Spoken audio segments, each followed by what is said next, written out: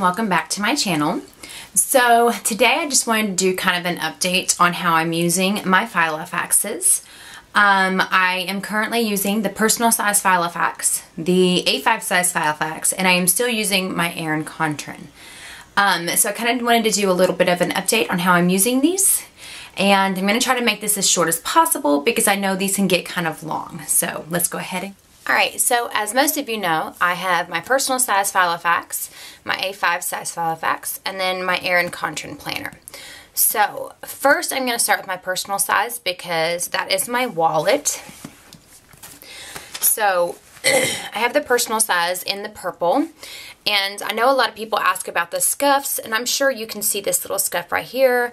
I personally feel that the scuffs make it a little more personable.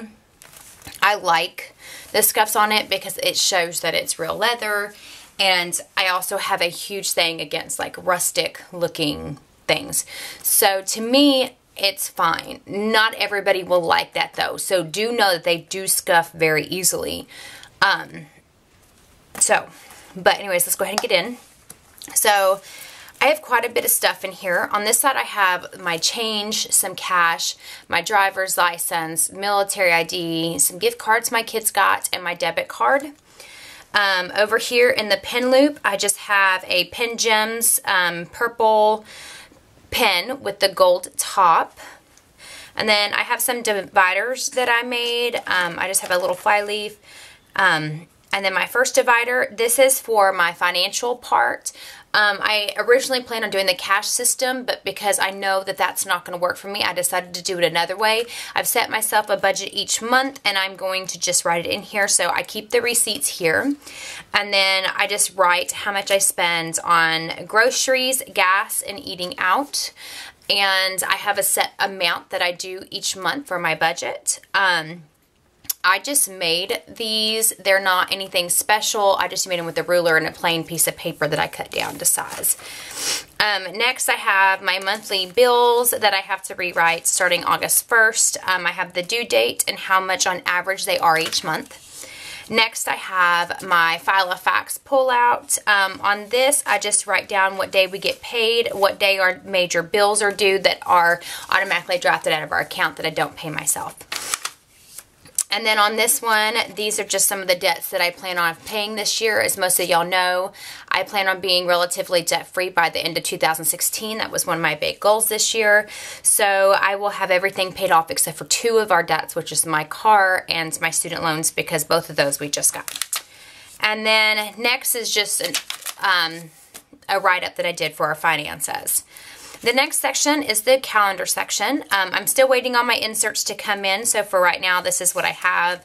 I don't write anything insane in here. I kind of write just the big things, like when my kids don't have school, paydays, you know, appointments, stuff like that. I don't really write a whole lot in here, just some things that I need to remember, and that way when I'm in public, if I have to take it out and write down an appointment, I'm not embarrassed by what's in here, or nobody sees what's inside my life. They can just kind of see appointments and stuff. So like this week, it wasn't anything crazy, you know, just kind of the smaller stuff. And I have throughout the year in here. My next section is my to-do list sections. So I just have some things that I wanted to do last weekend. I got all of it done except for one.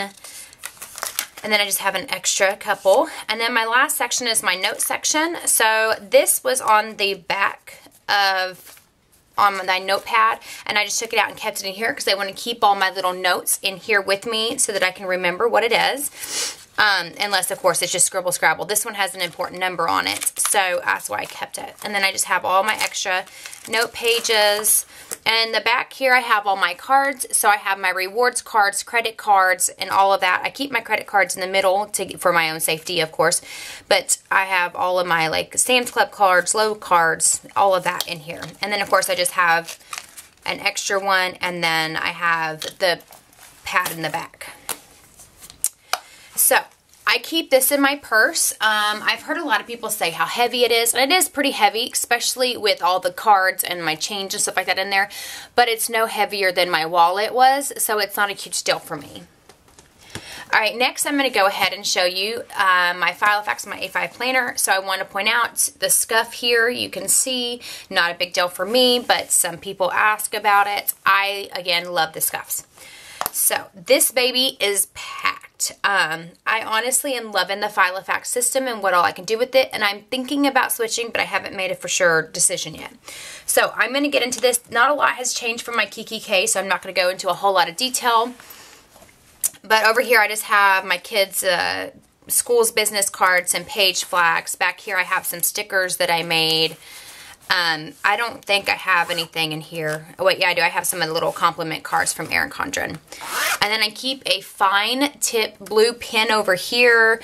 I love the fine tip pens because I write weird, and so with the fine tip pens I feel like I write better. It's just a personal preference.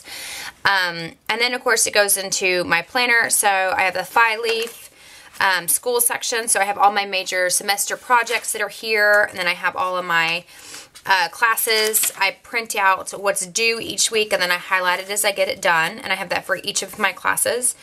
This is my major part. This is my planner. I just have my year at a glance here that I keep paydays on, and then I have just my dividers that I made. So for January, and then February, and then in February I have my little to-do list that I want to do this month, and then I have this here because I keep my month here, and then after my month I do have a budget plan that I do each month, but I keeping that hidden of course.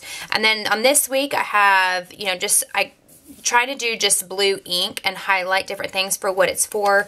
And then I have this habit tracker here, just some of the weekly things that I like to do every day, and then I mark the days that I do them. I made this little this week bookmark with some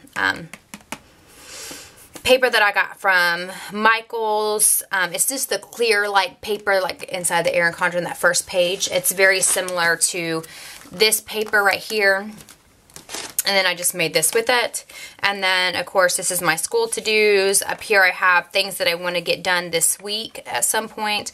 And then, of course, this way. In this planner, I'm using the morning, day, and evening setup rather than my school, boys, and home, because the home always gets full, and then the rest doesn't really get that full. So, and then we go into March, April, May. And then in these inserts, I went ahead and made, I wanted to point out real fast, I know I have my school stuff on one side, but I'm really wanting to use this as my notes for the week or gratitude or something like that. So I went ahead and made a insert for my school stuff so I can write my appointments there and keep it off my planner pages. So we have, what was this? May, June, July, August, September, October, November, and then December. And then after the planner, I have my little top-loading envelope here. I haven't decided what I'm going to do with this yet, though.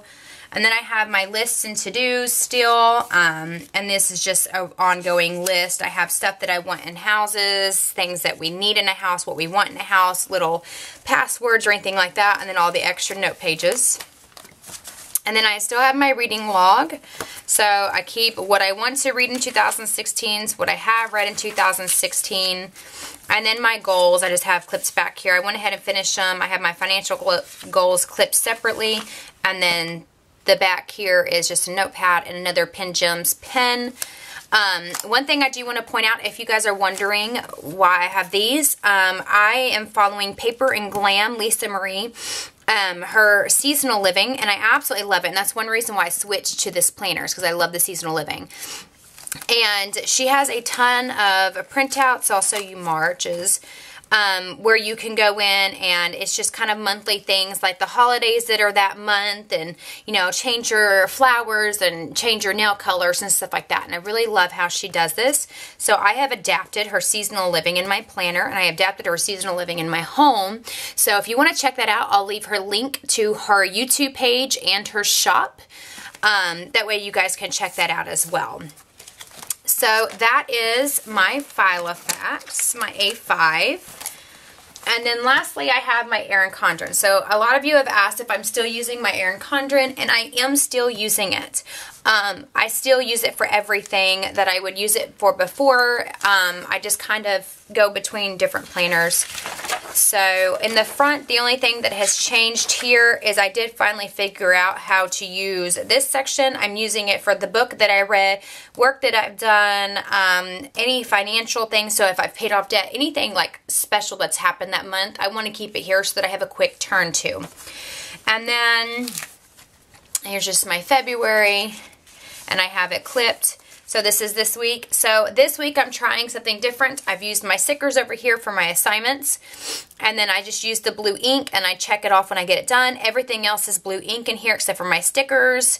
And then I've just highlighted for my classes. So this is still classes, my boys' schedules, and home life. And I've printed some new stickers that I really like. I still have my financial stuff there. And you just go into the next month, and I have like the book club again with Lisa Marie. She has a book club that she does monthly, and that's where I'm getting the books that I've read. So that's really, I don't think I have changed anything else. Oh, I did do the book club books this year, and then books I want to read. And then back here I just have my stickers that I've ordered through Erin Condren, and then some of the older stickers and stamps. So I am still using all three. I actually really love my system set out this way. I have really enjoyed being able to have multiple planners. I have discussed getting the Paper and Glam inserts for my planner. I haven't made a decision quite yet because I'm kind of lingering between that and the So Much Crafting inserts for my A5. Just because of the way that they are laid out, it makes it a little difficult to decide between the two, but I like these two because they both fit the Erin Condren boxes, so I wouldn't have to change my stickers. I am planning on probably switching to Filofax next year since I'm starting work and kind of giving up my Erin Condren.